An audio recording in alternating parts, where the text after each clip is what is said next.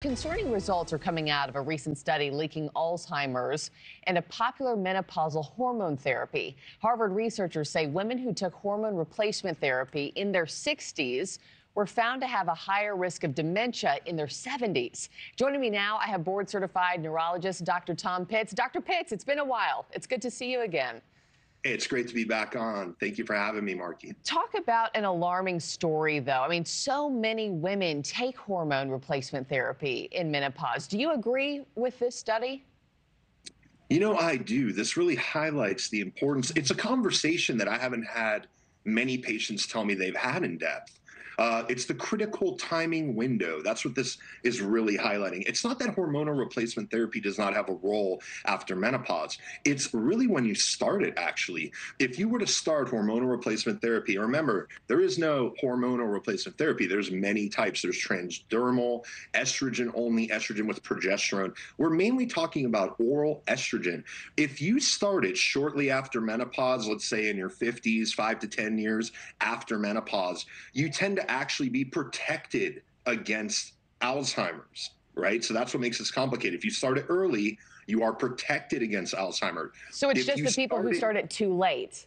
Yes, that's the problem. If you start it at 60, and remember, I'm not talking about taking it at 50 through 60. If you go like 10 years or so without estrogen replacement, and then you start it at 60, you actually increase your risk of Alzheimer's. And why is that? I mean, what's happening neurologically that makes that the case?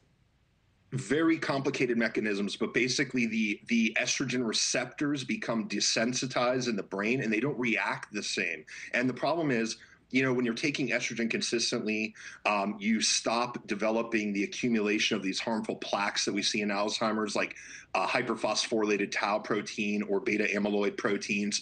They're protected by estrogen. When you stop them, when you stop estrogen or have menopause, you don't take it for a while, these harmful proteins can accumulate, and then restarting estrogen can actually enhance their abnormal aggregation. Wow. I mean, who knew? I'm thinking right now of everybody watching this segment who's in their 60s, who may have just started HRTs, and they're thinking, okay, well, Dr. Pitts, what am I to do now? What's the game plan instead?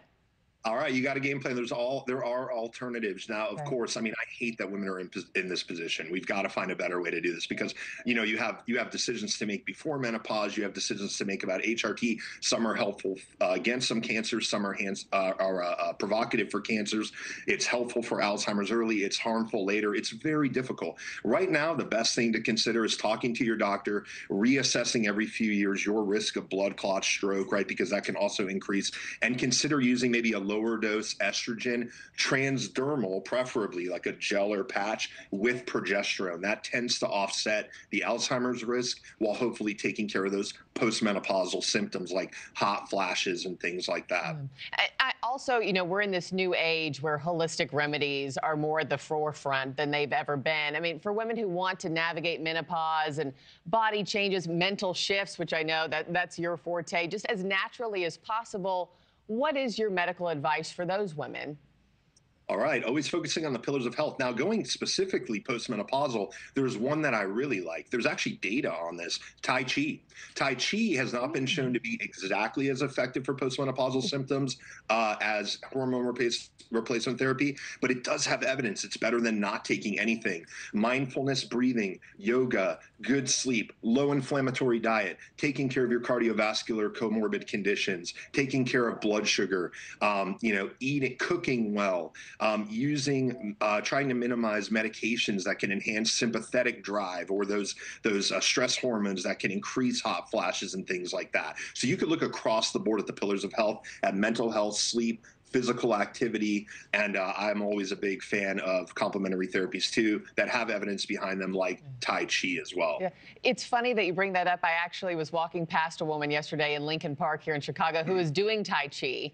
And I was like, she's probably onto something that I don't know about. And here we are. I'm talking with you. Way ahead of the game. It probably made her feel better and generations before her, and then the evidence finally caught up to it. But Tai Chi, I mean, if you walk down here in New York City, you'll see entire groups of people under the FDR bridge doing Tai Chi. And it's a beautiful art. It's very calming as well. So it has that physical movement with kind of that mental harmonious kind of feel. Usually you do it in a group, and that can help with stress hormone release, blood pressure, autonomic function, heart rate, respiratory rate, and help with some of those postmenopausal symptoms that your HRT is trying to deal with. Yeah, well, it looks. Thanks for watching, everybody. Go to joinnn.com to find NewsNation on your television provider. Also, don't forget to click that red subscribe button below to get more of NewsNation's fact-driven, unbiased coverage.